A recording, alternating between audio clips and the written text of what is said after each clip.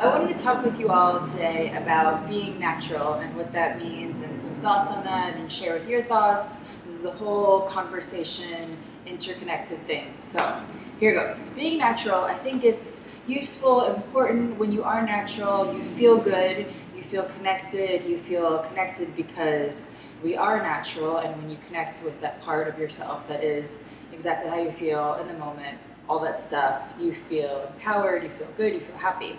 So ways to get back to natural, I think, are useful and interesting. One is eating healthy. So I've noticed a dramatic shift in my life. My good friend Chris Carr sent me a juicer, and I thought I ate pretty healthy before. I eat, lots of vegetables and fruits and things like this and everything. Now I'm juicing and I feel crazy good, like better than good. I'm still eating food, of course, but eating naturally, but eating and drinking the juice, it's almost like eating the juice because it's so many nutrients that are very natural, healthy for your bodies. It's really reminded me that we are natural, and so much of the stuff that is in nature is also in us. So connect with your natural self, whether it's eating healthy, and that leads to other things. It's like a spiral effect, like a snowball running down the little snow hill or the mountain.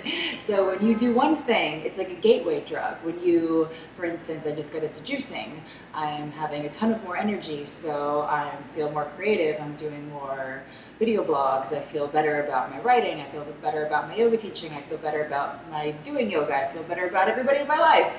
So nothing has changed externally, it's all an internal change. So when you get natural, you realize when you are natural, you feel incredibly good. I'm talking about better than, oh, I feel okay today, I'm doing all right, how you doing?